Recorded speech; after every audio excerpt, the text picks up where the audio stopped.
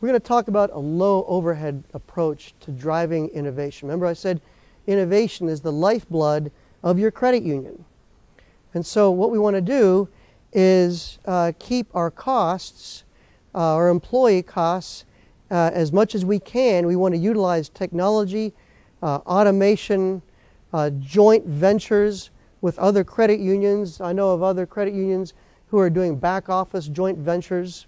And so we're keeping our member acquisition costs and our cost to acquire assets low by taking these low-cost approaches so that we can increase our efficiency. And once we increase our efficiency, we've got more money to invest in talent, technology, member needs, etc.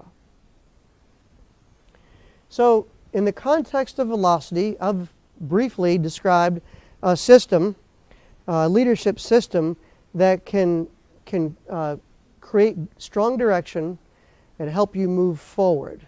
So this is not exhaustive. I told you there's going to be a lot of information.